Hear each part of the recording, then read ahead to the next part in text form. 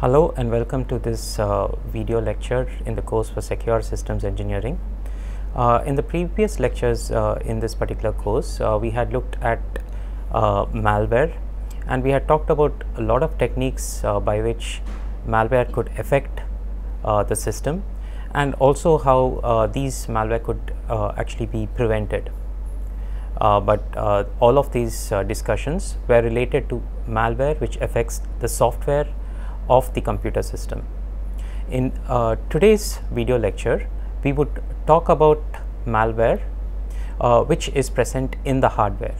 So these are popularly known as hardware Trojans, and this would be the topic of discussion in this particular video. A lot of what I am going to be talking about is present in this book, Hardware Security, Design Threats and Safeguards by Professor Devdeep Mukhopadhyay and Rajat Shubhra Chakrabarti from IIT Kharagpur.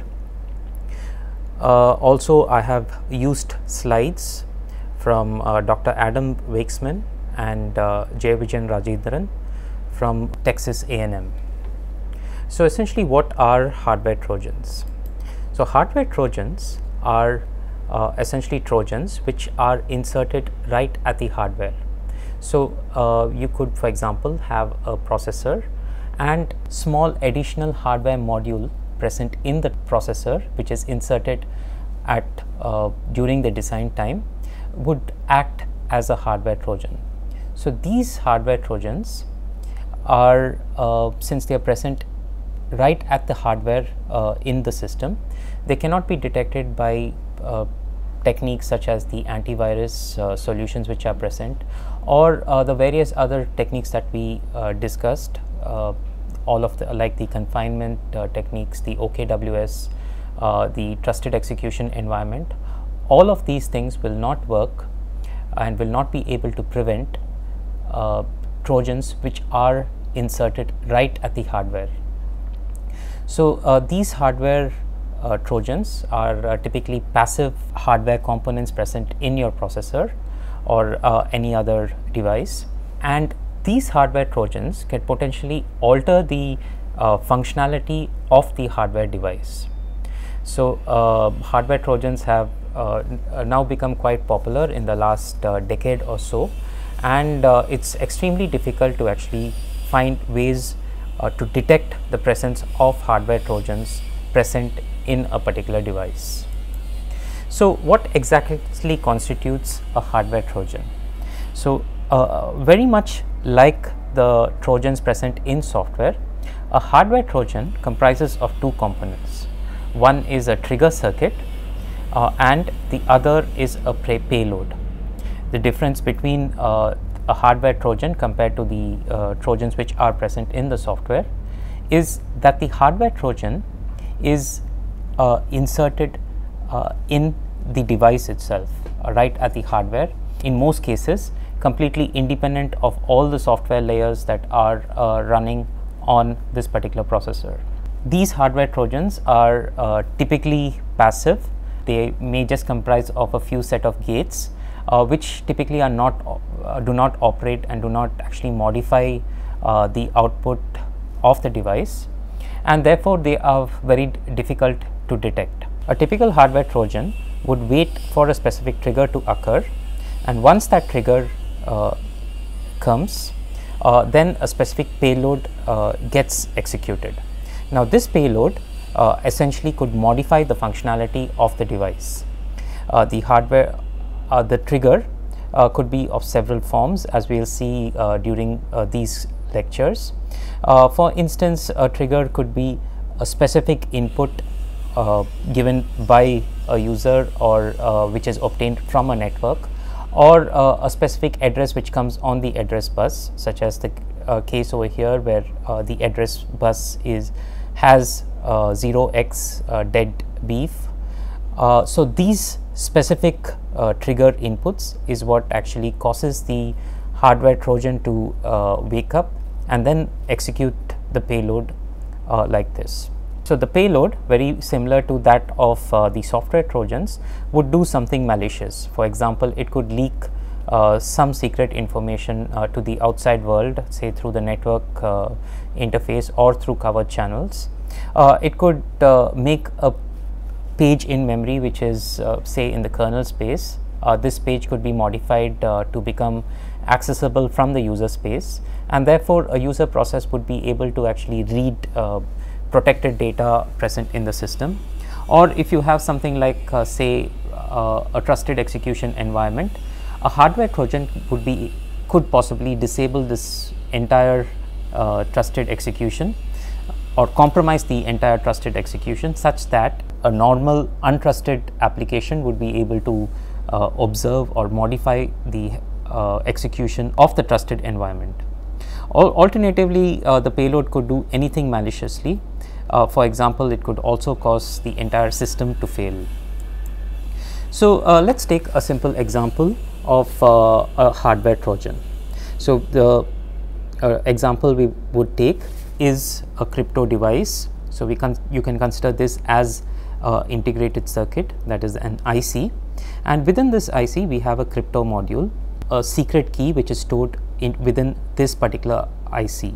So what this device does is that it takes an input, uses the key and feeds these two into the crypto module, does an encryption, and then produces a ciphertext.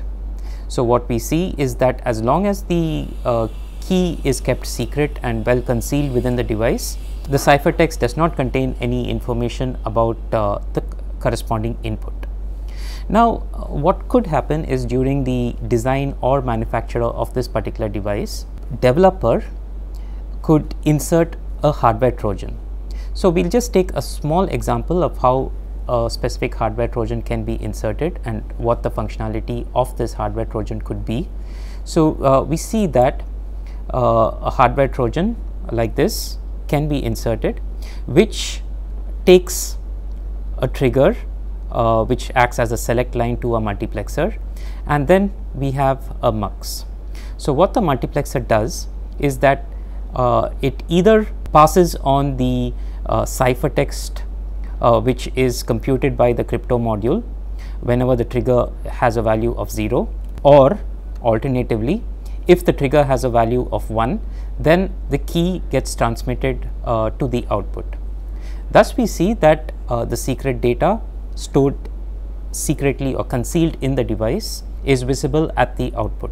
So in this particular example, what we see is that we have this trigger and the payload over here, and this payload is actually causing sensitive or secret data to be exposed to outside the device. Now we look at two properties of a typical hardware Trojan. The first thing is that the hardware Trojan is extremely small. Notice that you could have a very large crypto module and the device could be extremely complex, but what we notice is that the additional modifications due to the hardware Trojan is extremely small. All that is required is just a few multiplexers in this particular case and a trigger signal. The objective of making the hardware Trojan extremely small is the fact that it's very difficult to actually detect such a hardware Trojan while for example viewing the code or just looking at the device.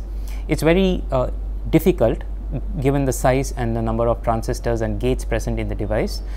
This additional hardware present due to the hardware Trojan may easily go unnoticeable. Second, and an important property of a hardware Trojan is that the hardware Trojan is mostly passive. So for example, over here we have shown a combinational Trojan. So this combinational Trojan uses a cheat code to trigger. So in this particular trigger, what happens is that the input is tapped and goes into this trigger circuit, and this particular trigger waits for precisely one specific input to appear. When this input appears, it provides an output of 1. So let's say for example the input line is of 128 bits, and therefore the possible number of inputs is 2 power 128. Now, since the trigger is waiting precisely for one cheat code, in this case 0x cafe beef, to actually activate the payload, therefore in most of these cases this hardware trojan is going to be passive. It is only when this specific input appears to the device would the trigger be activated and the payload be used to leak out the secret key. Now, the entire design methodology of a hardware trojan is that this cheat code cafe beef is only known to the attacker, but not to any other person who is designing or using this particular IC. Thus, during testing or during various tests or during normal operation of this device, the probability that a user actually finds an input cafe beef is extremely small. For example, in our case where we assume that the input is of 128 bits, the probability that a valid user or a designer during the testing of this device actually finds such a trigger cheat code is 1 by 2 to the power of 128, which is an extremely small probability, and therefore highly unlikely that such trigger cheat codes would not appear during the regular testing or usage of the device. However, since the attacker knows about what the cheat code is, whenever required, the attacker could actually feed this specific cheat code to the input of the device and then activate the hardware trojan, because by the cheat code would force the select line to 1 and thereby passing on the secret key to the output of the device. So, you may have also noticed that this trigger which waits for a specific input to appear is just one example of a trigger. There may be many other ways by which such triggers can be actually designed. Another very popular way of designing the triggers, which is even more difficult to detect, is something known as time bombs or sequential trojans. So, what we have over here is a state machine. In this sequential trojan, the trigger is waiting for a specific sequence of inputs to appear. Now, this sequence, for example, CA is an input which is followed by AF, and after some time there is an EE, then after some time there is a BE and then an EF, would finally activate the trojan and force the secret key to be visible at the output. So, internally this trigger would have a state machine like this, where typically the select line would be having a value of 0, and based on the various input sequence which would trigger this particular trojan, the state machine would move through several states and eventually reach a state where the select line becomes 1, activating the trojan. So, you see that this sequential trojan may be more difficult to actually detect compared to the cheat code or the combinational trigger that we discussed. The reason being that these sequential values could either appear consequently or could be spread over several clock cycles, and therefore the probability that such a sequential trigger is actually detected is much more smaller. Now, these two properties of a hardware trojan, that being very small and also mostly passive, makes hardware trojans extremely difficult to detect. The detection of hardware trojan is a very hot topic of research, especially in the last decade or so, and there have been several interesting papers and techniques that have been discussed and presented in order to detect such hardware trojans. In this video lecture and perhaps the next as well, we would discuss two such techniques. One is known as FANCI, and the other one is a technique by which we could design a circuit, or rather design a particular hardware unit where inserting a trojan would be considerably more difficult. Another aspect which complicates the detection of a hardware trojan is the fact that a Trojan can be inserted in the hardware at multiple places during the design cycle. So what we see in this particular slide is a typical way IC is designed and manufactured. So typically, if a company wants to actually design and manufacture a new IC, it would start off with the specifications for that IC. So for example, you could say you could think of a new communication controller, or let us say a new cryptographic accelerator, or so on. So this particular company would start off with actually writing the specifications for that particular